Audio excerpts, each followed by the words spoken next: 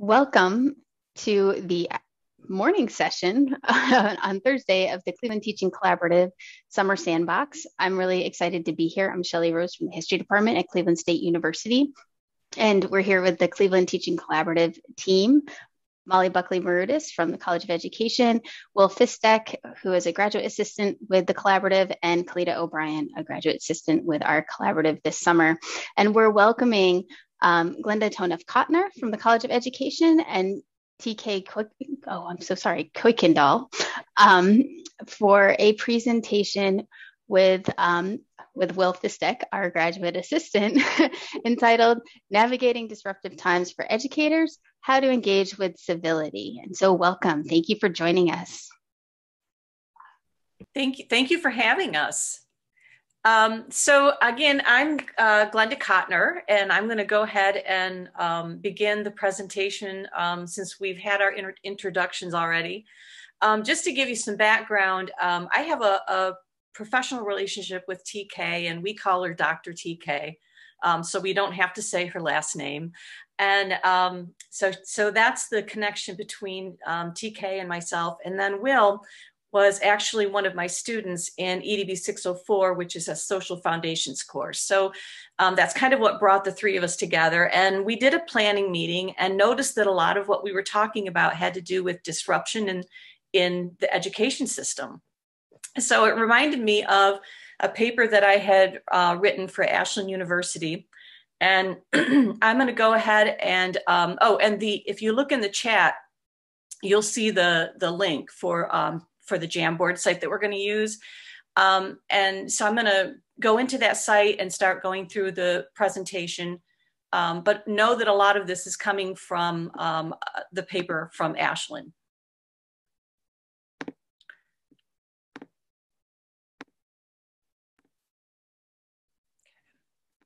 So hopefully everyone can see this. So our presentation is Navigating Disruptive Times for Educators and How to Engage with Civility. And I'm going to start by reading the introduction in the paper that I wrote. Alvin Toffler stated, "One of the definitions of sanity is to tell the real from the unreal. Soon we'll need a new definition." Toffler's point was that technology and innovation are developing so quickly that in the near future, it will be harder to clearly define what is real and unreal.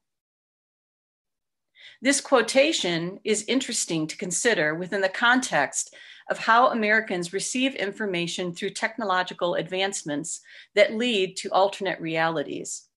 A person's perspective plays a critical role in how individual realities are formed.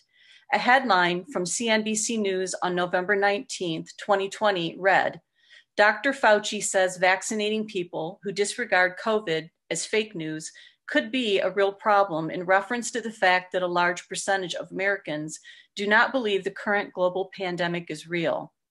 At the time Toffler made his statement about sanity and reality, could he have imagined that in 2020, Americans would live in a world in which a well-documented event such as COVID-19 that is grounded in science and facts would be denied as real by such a large percentage of the population?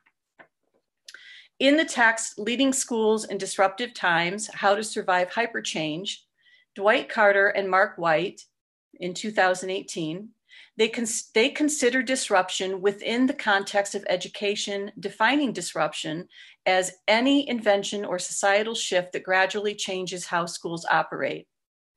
In 2018, Carter and White could not have predicted that a disruptive event such as COVID-19 would suddenly force changes within the educational system in America, forever altering how schools operate. And so that was the introduction of the paper that I wrote. The text was around this text that you see a picture of. And it focused on globalization, schools in disruptive times, and how quickly technology is pushing all of us forward.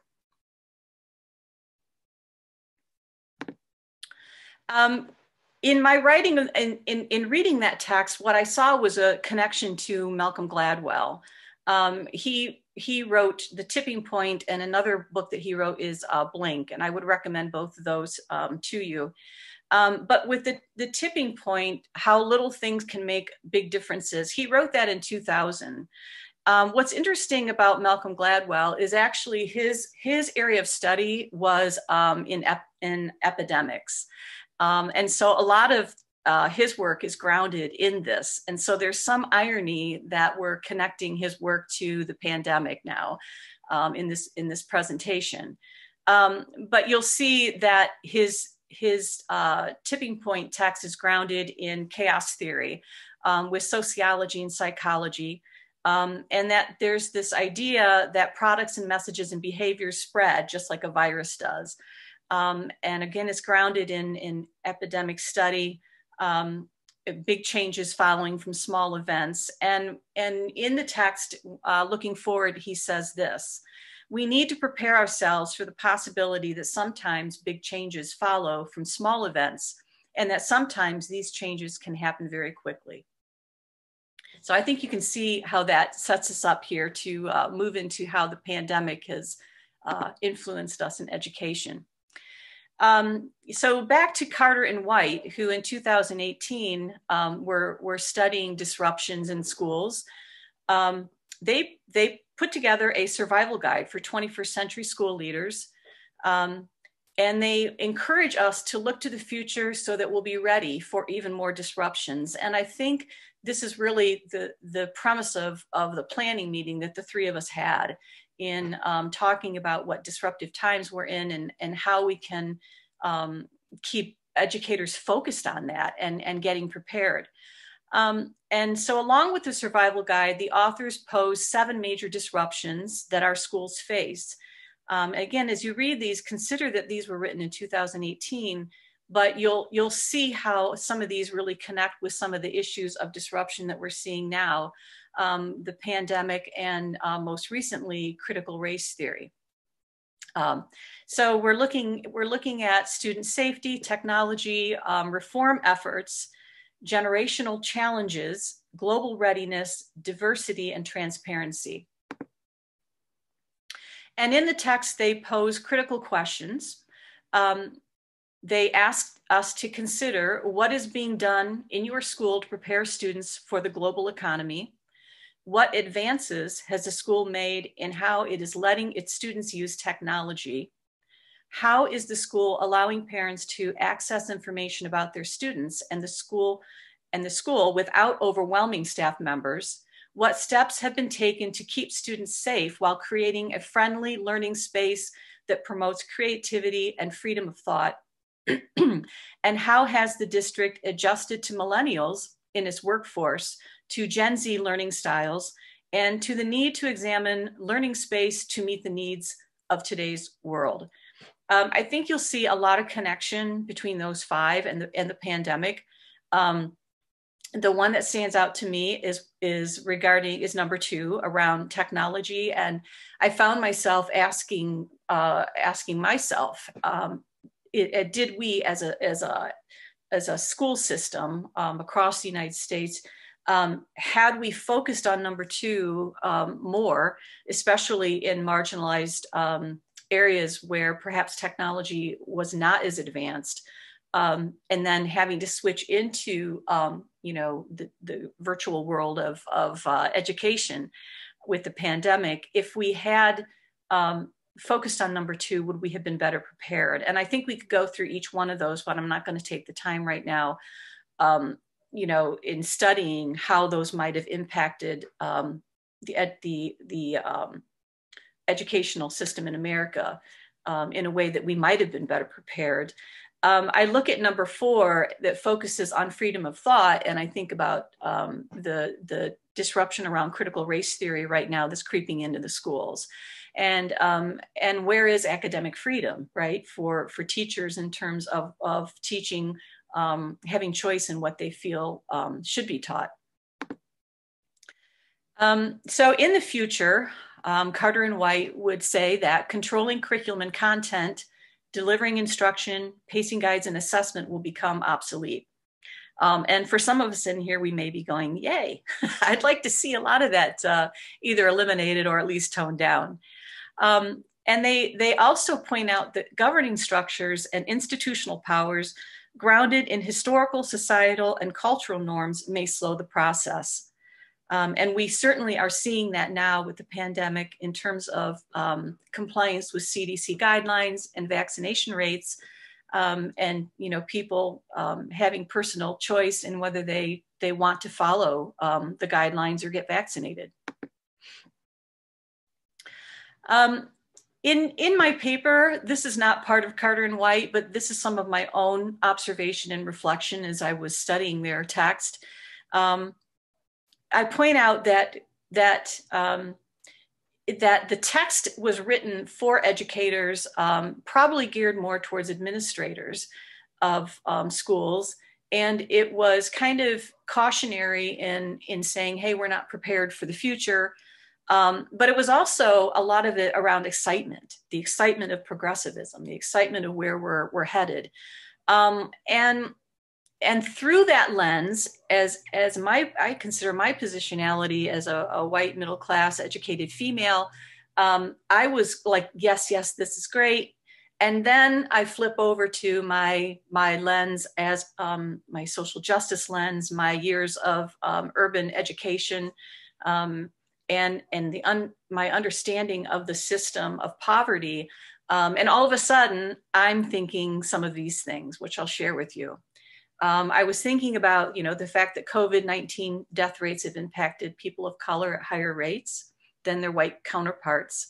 And I was thinking about the stratified educational system that we have and how the pandemic has really exposed the stratified system, as we saw poor districts, primarily in urban areas, struggling to get working technology into the hand of students. And how that transition was much smoother for students that had wealth and resources and had been using technology, functioning technology well, right? And also thinking about the rural districts who really didn't get a lot of media attention, but still understanding that the rural districts were struggling more to transition into this virtual learning. So what does it mean to view something systemically and through a social justice lens? And I just kind of gave you an example. And so, this idea that I'm kind of going through this positionality of my own positionality, but yet so much of my world has been working with marginalized groups. So that is also part of my lens. And so these are the questions that I came up with when Carter and White asked the question for us to consider, which is, what does it mean to be educated in the 21st century?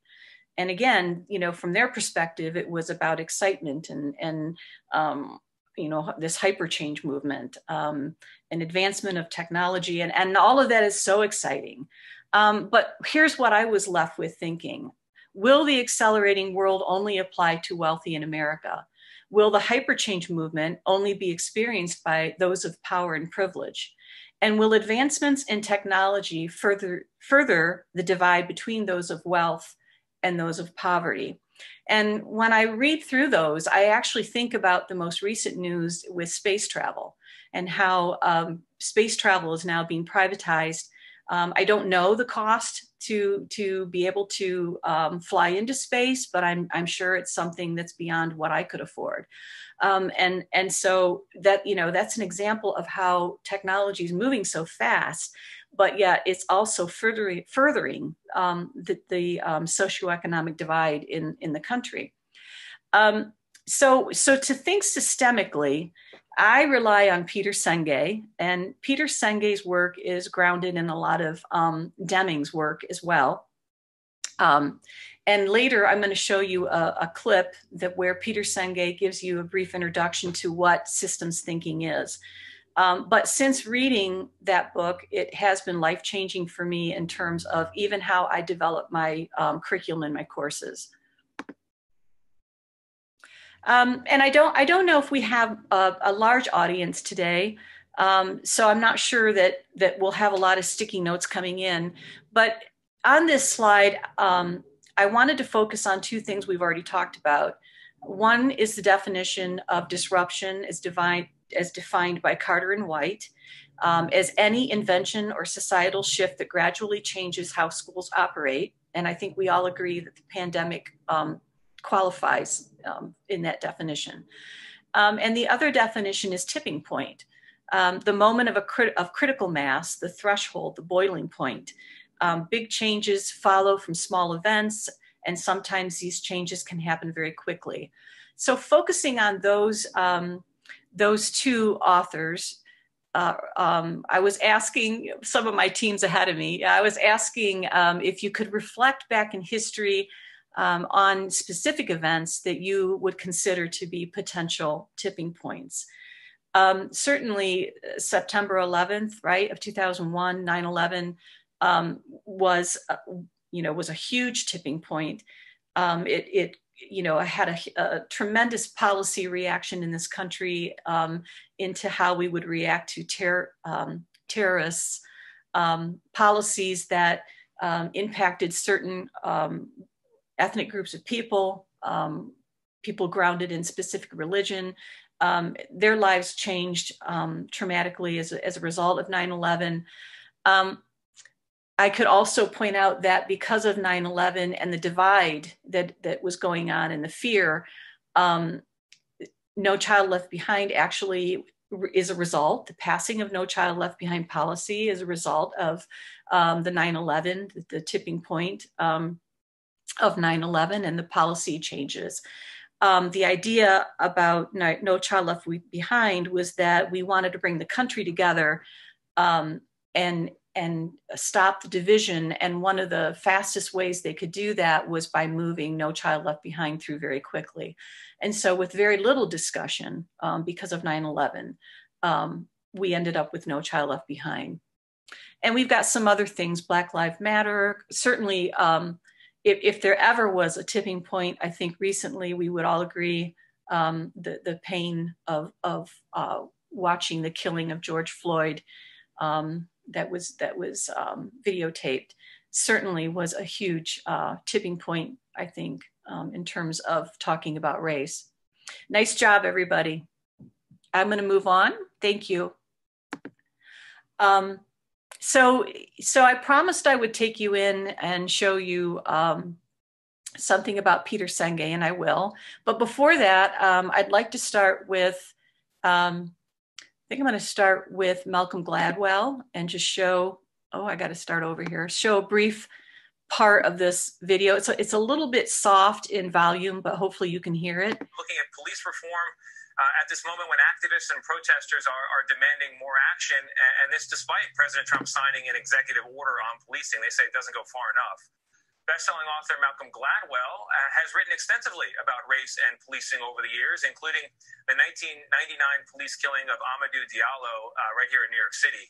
Gladwell is right now launching the 5th season of his popular podcast, Revisionist History. It's a podcast that touches on wide-ranging topics like art museums and elections and Air Force General and the dragon from Hobbit, or I should say a dragon from Hobbit. And Malcolm Gladwell joins us now. Malcolm, good morning, and thank you for being here. It's a great podcast, and I think people like it because they like you. They like the way you think. And so while I have you, I'm hoping we can get your thoughts on some of the news of the moment. You're famously the author of Tipping Point. Do you think when it comes to reforming police in this country and healing race relations in this country, we have reached a tipping point? Well, we're certainly a lot closer to a tipping point than in my memory. You know, one of the reasons in my last book, Talking to Strangers, I wrote about the case of Sandra Bland, one of those high-profile, sad, tragic encounters between an African-American and police. And I said in the book, the reason I wanted to talk about it is that we always have these incidents, and then they go away. We just go on with our lives. And this seems like the first time in a very long time that we're not content to go on with our lives. And that's incredibly encouraging. That's an important moment. I mean, in Tipping Point, you say you only need 30% or about 30% of a population to start changing the views and the culture of the entire population. And I think the polls would suggest we're beyond that point. But let's talk a bit about how that change happens. One of the most memorable slogans from the demonstrations is defund the police. But then you've got Republican lawmakers saying, actually, we need more money for police because we've got to retrain them in these new ways. Which side of that conversation do you come down on? Where's the evidence? Well, I'm on neither side at the moment. What I want to do is I want to sit down and let's decide what we want to do. How do we want to reshape law enforcement for the 21st century to respond to these very real social realities? Once we figure out what we want, how do we want to retrain people? I love some of the ideas about changing removing certain responsibilities from the police. Why do armed police do traffic stops? Why do they do domestic disturbances? Why do they deal with the homeless? Those are all things that maybe we should create another force that deals with those kinds of social problems. And once we figure out what we want to do, then let's figure out whether it costs more or less. It's crazy to start with the question of money.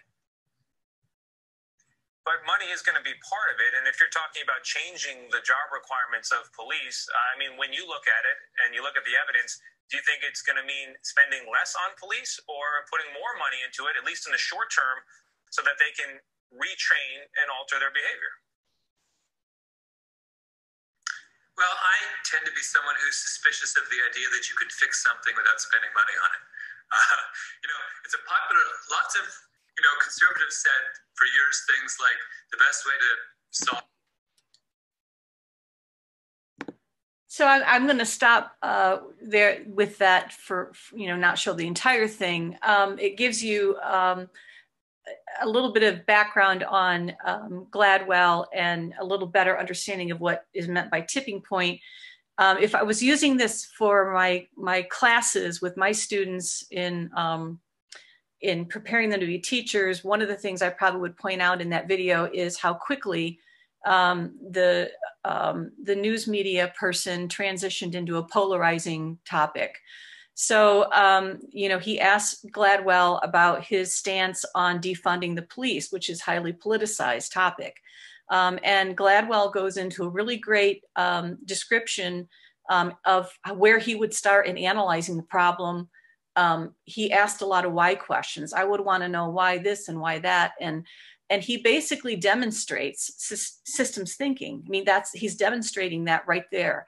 And then very quickly, it gets lost on the media person who takes it right back and wants to keep talking about, this politicized idea that's going around right now. And then I want to take you into a clip of, I'm not going to show the whole thing again, but this is Bettina Love. All right. So good afternoon, Dr. Love. Good afternoon.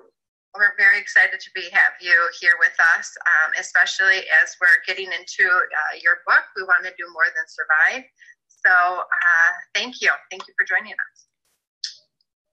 We wanted to start off with this idea of mattering. So in chapter 1, you talk about this idea of we who are dark want to matter and live, not just to survive, but to thrive. Matter not for recognition or acknowledgement, but to create new systems and structures for educational, political, economic, and community freedom. It would mean we matter enough that our citizenship and the rights that come from with it are never questioned, reduced, or taken away, regardless of our birthplace or the amount of melanin in our skin. Just reading that right from the start, it struck a chord with both of us. So we're hoping that you can speak more about why mattering in schools, why it's imperative for our students. Yeah, so, when I was writing the first chapter was supposed to be the introduction.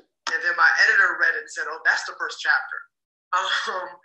Because I really wanted to lay out this idea that we're in this moment where Black folks and co-conspirators and people of color are saying, Black lives matter. But what does that mean to matter? Like we haven't gotten to that next step. And so I really wanted to talk about what I think it means to matter as a Black person. And, first of all, to say that to be a Black person or to be a person of color and to live is to live a life of exhaustion. And so to be in this constant place of fighting for your humanity, to be in this constant place of trying to argue and shout and protest that we matter, we have to get back to thinking about what are we really asking and what do we want? And I wanted to talk about that within schools. And I wanted to talk about why mattering is so important. And mattering to me is people see your humanity. People see you as something that they are deeply tied to for their existence. So not that I matter to myself, I matter to you. That our lives are tied together. And that you are not good, or you are not whole, or you are not safe, or you are not well, or you are not healthy unless I am. And so we have to find ways that we matter to each other. And then we have to find ways that we make sure we matter politically, economically, socially, spiritually to each other. So I was trying to grapple with those ideas of what I think it means to matter. And, you know, and people say, well, I love kids. I don't need you to love me. I need you to see that I need you to love, to respect me and see my humanity first. Then you love me. And so the idea to me was like, how can you love something you don't know? First that person has to matter to you. And so I think I'm going to stop with that. My reflection on watching Bettina Love, what I like about her and I like about that piece is it takes me back to the Dow study. And if you're not familiar with that, I encourage you to look it up. It's associated with Brown versus the Board of Education, and this idea of why it was so important to integrate schools, that separate but equal just was not going to cut it. And what it does to the psychological framework of students of color when they're growing up with messages from the media and mainstream society around cultural norms about what it means to be pretty or you know, attractive or good or bad. And I think if I was using that clip, I probably would have tied that into that portion of our curriculum that I, you know, that's in the course that I teach. The other reason I like Bettina Love and also D. Watkins, it's D. Watkins, is that I, as a white female, especially as an older white female, you know, it's not as powerful for me to take the words of Bettina Love and you know, start reading them, to actually have them speak for themselves. In fact, D. Watkins has a book called that, you know, Speak for Ourselves. And in it, he talks about the need to pass the mic.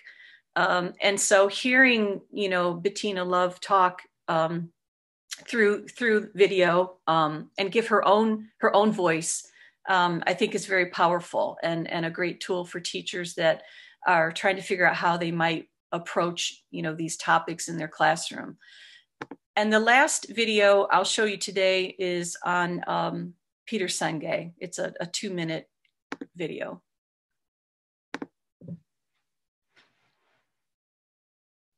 Well, the term systems thinking is really a mixed bag, and I use it very, very cautiously.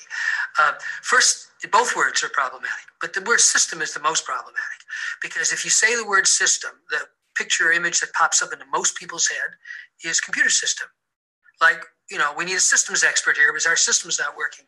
The second most common association is management control system, as it's not my fault, it's the stupid system.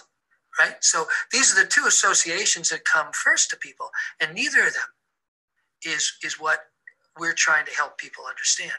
So whenever I'm trying to help people understand what this word system means, I usually start off by saying, are you part of a family? Everybody is part of family.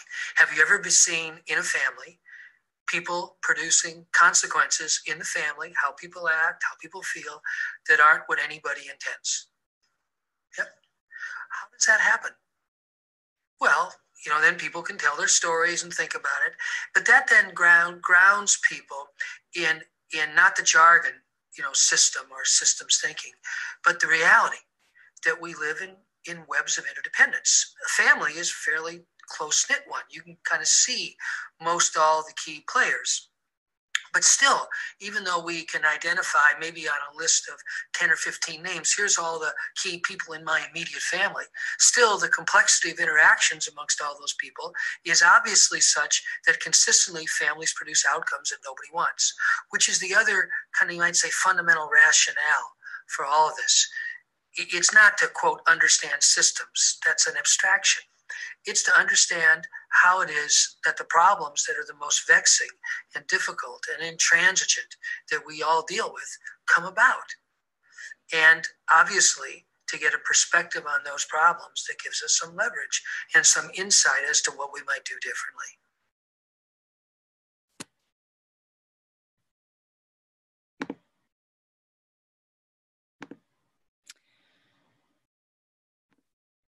So this is the last slide before I turn it over to Dr. TK. I was asked to talk a little bit about micro and macro. And in my teaching, I use those words all the time, and I get my students using them so they're comfortable understanding the difference. Certainly systems thinking is taking a macro view, but I put it over here on the micro view as well, because Senge talks about the intangibles, and that whatever can't be measured, like it's not important, which kind of reminds us of the reliance on test scores and quantitative measures, right? And so we might look at quantitative, analysis as kind of a macro, analysis of what's going on in the district in terms of how students are doing. But the micro gets at the individual level. And so I mentioned qualitative research over here on the micro side, because if we aren't valuing qualitative research, then we're really missing an opportunity to get at the individual level and to value individual voices. So I didn't want to spend too much time on this because I'm already running over, but this diagram, I liked it a lot. It's from the National Equity Project, and it's showing a lens of systemic oppression. So this would be a great tool for me that I would use in my social issues courses, and maybe for teachers in the classroom as well. When I set up my courses, I will start macro. I had said in the planning meeting, I was mentioning where I start with my students, and I will start actually even outside the United States sometimes. So if I can find a YouTube video discussing gender issues over in another country, I might start with that. And I do that because it's not as personal and it's not as close. So when we get to the individual side, we get into a lot of emotions. And people can structure their courses any way they want, but I'm only saying from my perspective, what's working for me is to start big and do a lot of analysis on societal structures. So over here in the macro, we're studying institutions, cultural norms, policy, economics. And I've given you a couple books there. So if we're looking at the stratified educational system, Diane Ravitch is great. And her text is there. If we're looking at segregated housing policies, Richard Rothstein on de jure and de facto segregation, and an analysis, historical analysis. It's really hard for students to get upset about anything when you're looking at history and you're studying how policies and case law are evolving, how case law evolves into policy. It's fascinating for them.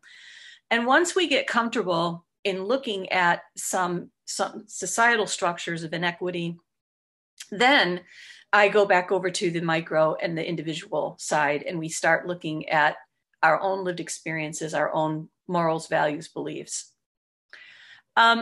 Before I turn this over, there's one more thing that I was supposed to do, but I ran out of time. And so very quickly, I just want to show you, because I wanted to actually take you into these, but I'm not. New Hampshire, the governor had the diversity panel resign.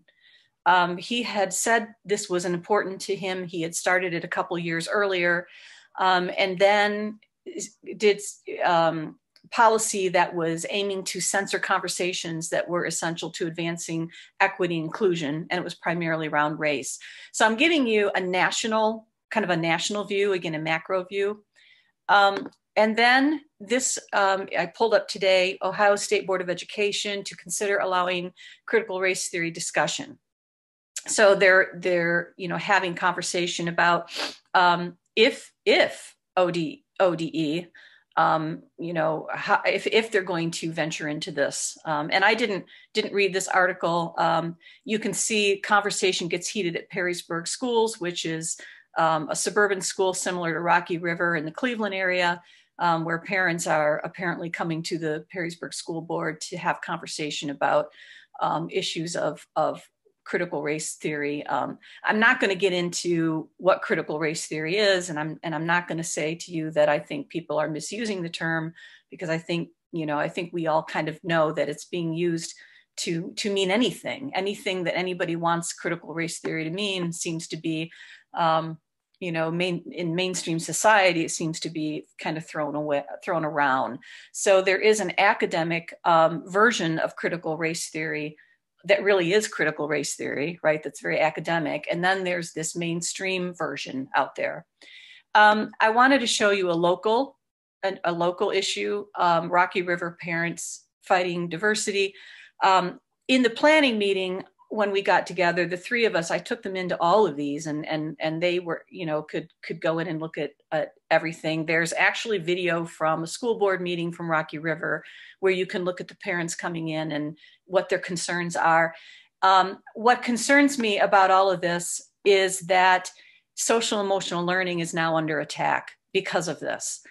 Because critical race theory is being thrown around by the media, by political parties, it's getting convoluted with social emotional curriculum, and the lines are getting very blurred. And so when we had our planning meeting, we wanted to make sure we talked about that, because K-12 has been so disrupted with COVID. We wanted to make sure that when we return and the schools are open this fall, that everyone's coming back at least prepared, understanding that what's happening in Rocky River, what's happening in Perrysburg, or what's happening at the state level in Ohio, this may be the big disruptor this year.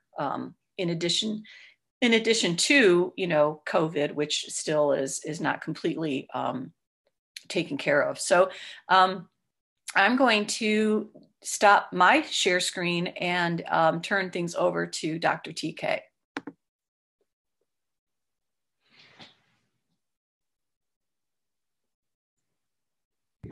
Hi again, I'm TK Kuykendall. I want to start this section of the presentation by kind of engaging you all in a poll.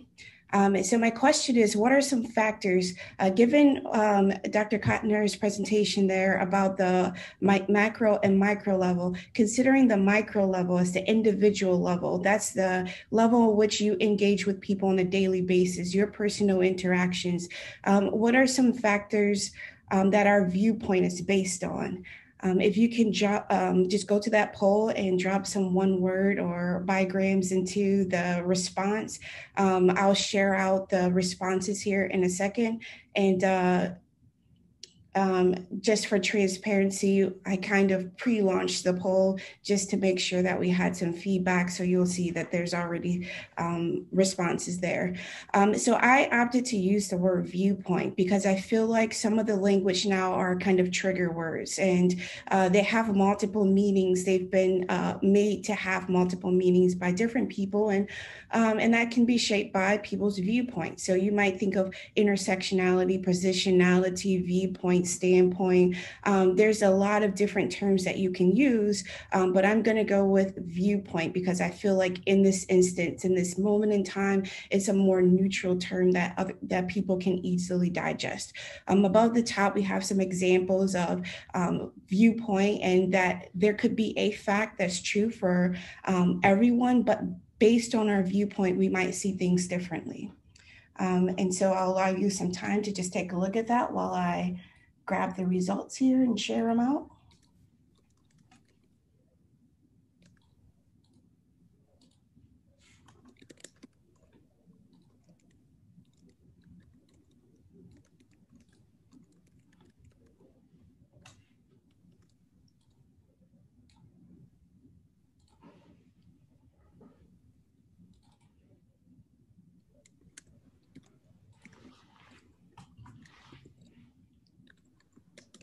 Awesome. Thank you for participating in the poll.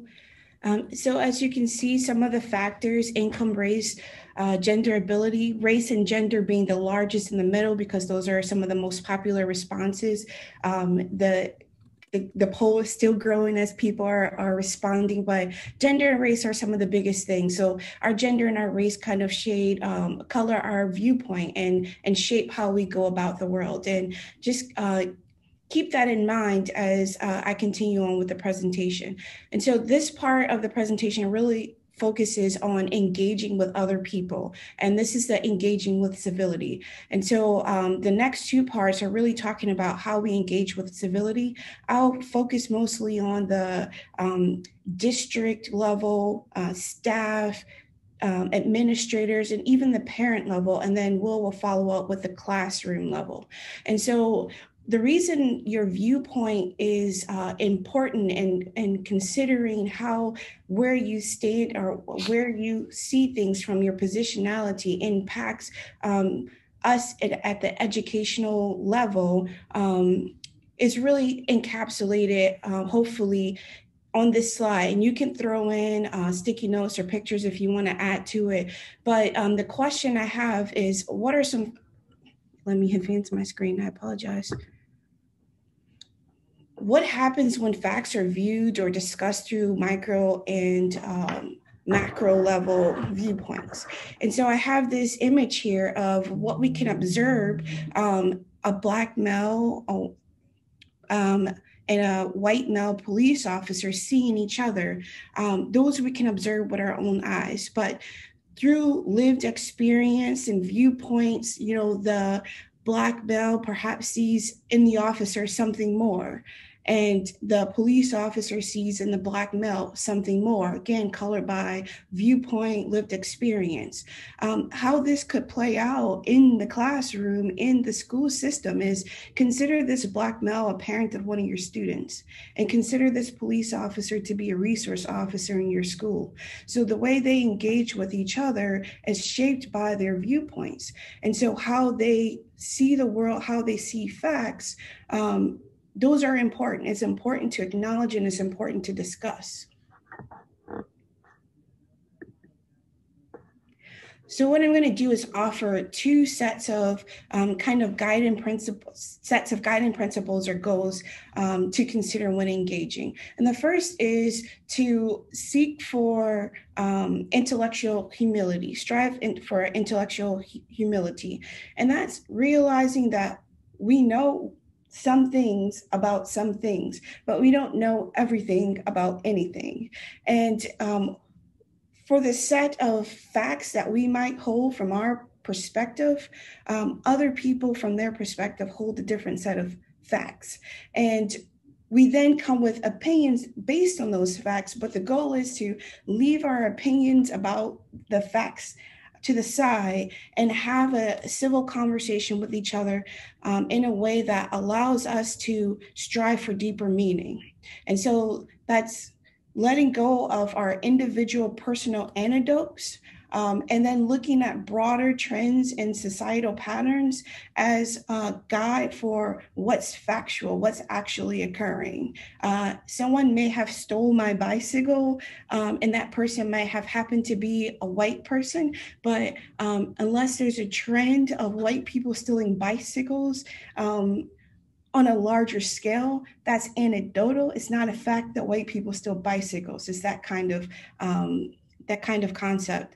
And so also interrogating your own reactions. If you're defensive, using that as an entry point. Why am I experiencing this emotion about this topic? Critical race theory, masking in schools, police shootings, like what is causing your own reaction to it, interrogating that, self-reflecting, and then using that as an entry point to gain deeper knowledge, as well as recognizing how your viewpoint or positionality shapes how you come to feel a certain way about incidences or tipping points or disruptions. And I take this information from the Sensoy and D'Angelo text as pictured above. And then the next set of guiding principles is this ideal of using civil discourse as the filter through which we process all of these disruptions or tipping points. And I take this set of guidelines from the US courts. And if you think in the institution of court, this is where polarizing topics are being debated and discussed, but it's imperative that it's done in a civil way. And so here are some guidelines that our US courts have outlined. Being mindful of your own behavior. Again, that's self-reflecting on how you're coming to a discussion. Think about this in terms of a board meeting, which is now a common venue for people to discuss topics such as critical race theory, as we saw in the previous part of the presentation. DEI meetings, staff meetings, community meetings. Consider yourself as a parent, an administrator, as a teacher participating in these meetings and using these guidelines. Waiting to be recognized by the moderator or facilitator before speaking, which means not interrupting others or having side conversations, so that you can really listen for the content that's being discussed, and then trying to find common ground, because again, we all have maybe are operating from the same facts, but bring to it a different perspective based on our viewpoint. And then following the direction of the conversation so that we're really commenting and discussing on what's happening in real time and not repeating ourselves or waiting for the next time to beat our point over someone's head. And then when you don't know or you're unsure where someone's coming from, what they mean, the intent or tone, asking questions, the why this? Why aren't we teaching critical race theory? Why is it a bad idea to do that? Why should we wear masks? Ask the question why, get other people's feedback. And then don't embarrass yourself or be disrespectful by making inappropriate comments, rolling eyes, gestures. It's about being civil, allowing space for other people to engage, and then providing the opportunity for them to also allow you space to engage. And then again, differentiating between facts and opinions. And so my final slide, one of the quotes that I found to be really true from the Harvard Business Review, Bregman 2009, was people don't resist change. They resist being changed. Just recognizing that we might come to a discussion and we don't necessarily change each other's minds, but what we might gain is a better understanding of where we stand. And even think about school curriculum, adopting new curriculum, implementing a new program. Sometimes people are resistant to those things. And it's not because they are rejecting your efforts, but maybe they're rejecting what they feel as a rejection of how they're doing things or themselves. So again, I ask you to interrogate, what's causing you anger, hurt, defensiveness, resistance, what's making you passionate when discussing the topic, and then consider the underlying cause of those reactions and emotions. What's informing that perspective? And don't run away from disruptive or polarizing topics. Talk about them, run to them, try to gain understanding, and try to do that by asking yourself the questions. What questions do I have? What facts have I gathered on the topic? And then what other lenses have you attempted to view the topic through? And use that as a way to invite yourself and others into a conversation with civility. And I'll turn it over to Will now to talk about what this looks like on the classroom level. Awesome. Thank you very much, both Dr. TK and Dr. Cotner. I think a lot of your points are very, very relevant, especially in the time that we are in with coming out of a pandemic, as well as all of the kind of tension there is in society right now in America. And so as we transition to my part of the presentation, I want to kind of focus on how all of this might apply into the classroom. And so taking a look at my own teaching experience, my own student teaching over the past year through the Master's Urban Secondary Teaching program here at Cleveland State, otherwise known as the MUST program, I want to kind of focus on what kind of started my, at least, interrogation of what practices really mattered to provide this kind of civil discourse and implementation into the classroom. And so I considered the point at which I started considering this kind of thinking was with my own moral dilemma. This past year, I taught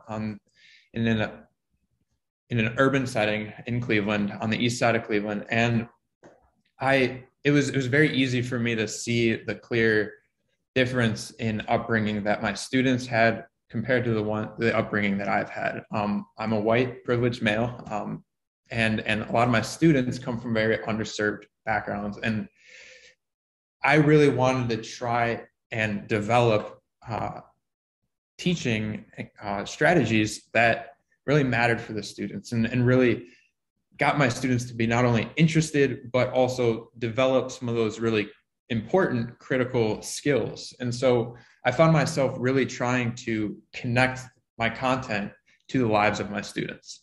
And so this is ultimately what I realized, is that what got my students to be interested and then therefore develop skills in the classroom was not so much utilizing content that I had been interested in. It was more so forming it so that that my students were interested in it. So kind of the idea of student choice, or if not so much having student specifically choose the content, at least forming the content so that it relates to some sort of experience that the student has had.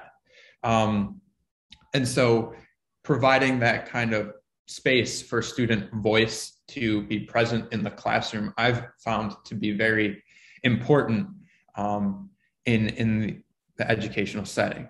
And so I want to make a quick note before I move to the next slide here, that strategies that I talk about, they're not exclusive. These are all just ideas that I've come up with during my own teaching experience. And I recommend some of them, but at the end of the day, it's all here for discussion and food for thought. So I just want to make that known, that while I think everyone should incorporate these ideas in some way, do apply it at your own discretion, kind of.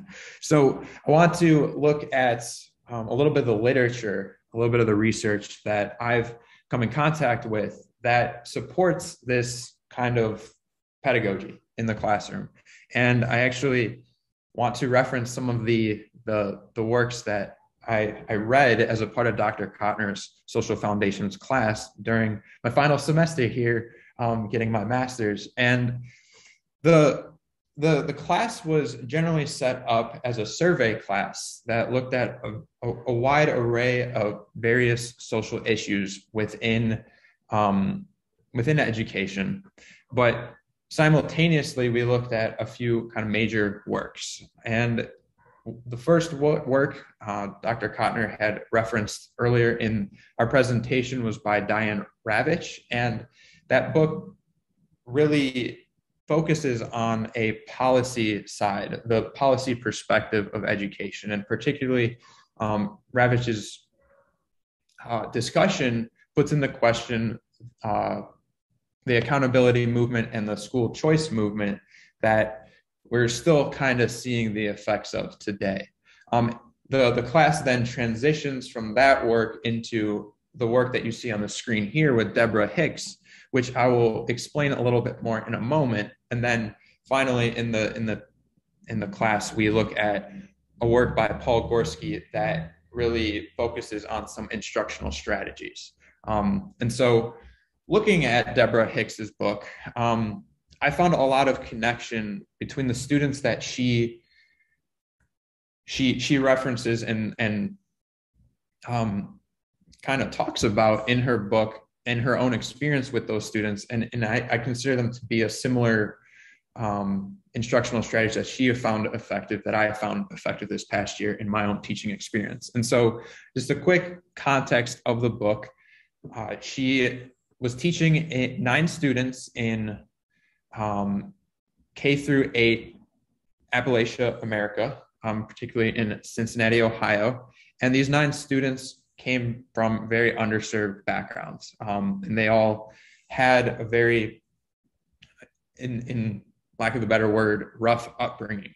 And so this particular part of the book that I have pasted here or photocopied here focuses on a little bit of how I didn't get that. Excuse me, Siri is acting up on me. Focuses on the realization and kind of the surprise that Hicks encounters in the content that actually got the students engaged. So I'm not going to go through and read all of this here, but if you can see, I'm going to zoom in a little bit to this somewhat highlighted section. And so she references Blair, and Blair is one of her students. And Hicks realizes that it's actually that horror genre, particularly with Stephen King, is what the students really connect with. And so this is a little bit of her reflection here on Blair. So it says, but Blair and my other students also faced bone-crushing loss. Their childhoods had been stolen from them. For the landscape in which they were coming of age was a haunted one. It was depressing, uncertain, sometimes fear-provoking. People fought on the streets, dealers worked their corners, the unemployed were listless and ashamed. The air was foul with pollutants that would never be tolerated by the more privileged.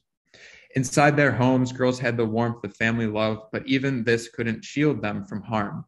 The earlier Southern migrants had been poor at the start of their journeys to the city, but now, with the loss of jobs and a street drug problem, the abuse of painkillers, the community's poverty was starting to spin out of control. The street's worst effects were tearing at the fabric of intimate family. Everywhere my girls turned, they found reminders of the demons they had to stare down just to make it to the other side of adolescence. In their improbable way, I was learning the horror stories of offered hope. Hapless heroines could outwit sinister spirits and crazies. Even the heroine of Rose Madder could find the inner strength to defeat the horrifying monster that Norman had become. Spirits such as Blair's ghost Rose could speak out in angry voices, letting others know how trapped and alone they felt. I too was trying to create hope around the only form of transcendence I knew, an education rich in literature and reading. And so comparing that kind of reflection, she was surprised at what really connected with the students. It was horror stories. That wasn't necessarily something that she was originally interested in, but it's what the students connected with, and that's what mattered. And so this reminded me of a unit that I taught this past year, focusing on what was going to be relevant to the students.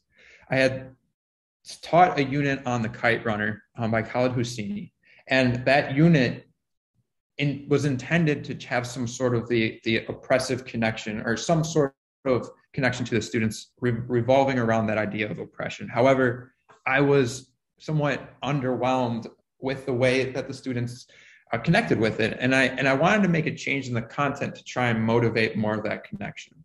And so I actually changed originally my plan to focus solely on Irish oppression literature. And I connected that to the Harlem Renaissance literature, and how that, in addition to connecting that to the Huff riots of Cleveland, Ohio, really mattered for the students. One of my students actually, in that lesson where I compared the Huff riots to the Harlem Renaissance literature, said, Mr. Fistek, my grandparents were literally a part of the Huff riots. They experienced this, and they still talk about it regularly today. And for me, that was a profound experience, something that I had chosen to do kind of on the fly, and pivot, like a last minute pivot, mattered for the students. And having that change in my own curriculum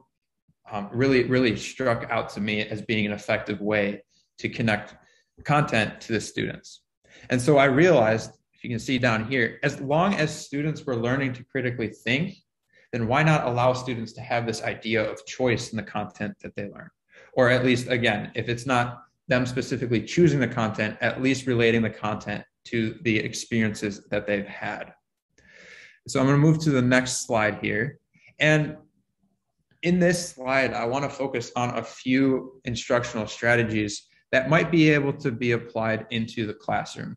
And so I know we are running short on time, so some of this might seem a little bit short. However, feel free to utilize any of the information on this text, or reach out to me if you have any questions. First one, which I'm actually very honored to be a part of Cleveland Teaching Collaborative and do a showcase of the resources within the referatory that the Cleveland Teaching Collaborative has created, is this idea of digital storytelling. And so in this, which is somewhat of a preview of a page that will be posted onto the collaborative's website in their referatory shortly, it goes into what exactly is digital storytelling, and how it can really be used to provide that perspective for students. So in very short, it's basically giving students the opportunity to create stories, utilizing videos and the digital space to, create a little bit of a graphic for others to take in experience. And so I want to reference Dr. Buckley, who is one of the co-founders of CTC. I also was in her class over the past year, and we did a digital storytelling project that focused on the pre-service educators' experience with literacy, comparing it to our students as we were in our practicum experience as the educators, interviewing and analyzing and really taking in that perspective of our students, and then comparing and seeing some similarities and maybe some of those differences. And it was a really profound experience for me. And I thought it was a really cool integration of technology into the classroom, while also, providing that idea of civil discourse, of perspective building into the classroom. Secondly is the idea of a humans project. And this inspiration comes from the Humans of the New York project, which was essentially started in, if you couldn't tell, the city of New York, where a gentleman went around originally simply photo documenting any person he saw on the street of New York City. And he said, hey, every person has their own perspective. Why not create a little bit of a photo documentary series where take a photo of this person, talk to that person, and then provide a little that person's story into a series of essentially onto this website. And so as I scroll through here just real quickly, you can see some of the latest stories here and the people that he was able to interview. But this project has really expanded and grown as he also has different countries, as well as different kind of just all over the place, which is really cool and really inspiring. And so that's another kind of idea that you can implement into the classroom to not only give the student that kind of choice, but then also to develop a culture where students reflect, interact, and engage with each other, again, promoting that idea of civil discourse and providing those critical skills of, okay, well, I don't necessarily have the same background, but that's okay. And I respect that. So then less of these final two, I guess, strategies aren't so much project-based or like project ideas, so much as they are just kind of like mentality, like how you can go about approaching the design and implementation of pedagogy into the classroom. And so the first idea or concept that I want to just briefly touch on is the idea that the teacher is in some ways developing to be more of a facilitator and not the bearer of all knowledge. In other words, it's going away from the idea that the teacher is the sage on the stage. And so there is an article that provides a little bit of literature on this concept, but essentially providing more room for that student choice, providing more student conversation into the classroom, I feel is very effective in not only engaging the students, but also allowing them to critically develop those critical skills. And then this kind of flows directly into the neutrality, the idea that teacher as facilitator, and then in some ways allowing the teacher to be somewhat neutral in providing or interjecting opinions. I didn't want to put any specific literature on this because when just in my quick Google search on neutrality, it is a very divided issue right now, or at least the literature that comes up on Google is, where, on one end of the spectrum, it is important to stay somewhat out of it, right? You don't want to interject your own personal political opinions, and you want to kind of provide a space for all of the students so that they feel comfortable to talk and whatnot. But at the same time, there is a certain genuine authenticity in, saying, okay, this might be a perspective that I come from, but it's more so, it's just an idea to grapple with. And it's a strategy that I'm saying, just think about as you imply it, or as you think about potentially applying it to your own classroom, using neutrality, not using it, finding the right space for it. But I still think it's a powerful concept nonetheless. And so as I'm wrapping it up here, just three very quick focus points that I've ultimately come to realize as a result of kind of going through this presentation, all the planning that we've done for it, is how important it is, first, how important it is to try and understand the students and where they come from. Secondly, by utilizing choice in the student's background into the classroom instruction, especially when applying that content to the generalizable skills, critical skills, then why not, then if you do that and you allow the content to be chosen more or less by the students, then you provide an unpolarizing educational solution where many perspectives are respected. And then lastly, the whole idea that by respecting these different perspectives, you are open to change, but you're not forcing that change on others. And so as we finish up here, we all wanted to leave our contact information. These are our emails on this slide. So if anyone wants to reach out, wants to have more conversation about these ideas, feel free to, and we would love to kind of further this conversation. But other than that, from all of us, I want to really say thank you for the opportunity to present here and really enjoy the work that Cleveland Teaching Collaborative has to offer. So thank you. Wow. Thank you so much. That was an incredibly comprehensive and really thoughtful presentation. I really appreciate the team that you brought together, Glenda, Will, and TK, such different perspectives, and really helpful the way you transition from part 1 to 3, all the way to the classroom level with Will's closing there. There was a session yesterday. One of my favorite scholars is Nicole Mira, and one of her latest frameworks is critical civic empathy. And she and Antero Garcia just posted an article on the Hill yesterday, and I will post the link to that. But your conversation just fed so nicely into, thinking about how we treat our colleagues, how we approach what we assume about others, and really actively creating ways for that civic discourse to happen. So I thank you. I could tell a lot of thought went into your project and your presentation. So thank you for sharing it with the collaborative. I'll pause if there are any additional comments to share. No, I just want to echo what Molly said and say thank you. I think that you three have definitely inspired me to be more intentional about things I sort of implicitly do in my teaching and have in the back of my head, but really to make that explicit and to use terms like micro and macro, and to, bring that another step further for my students and for me. So thank you so much.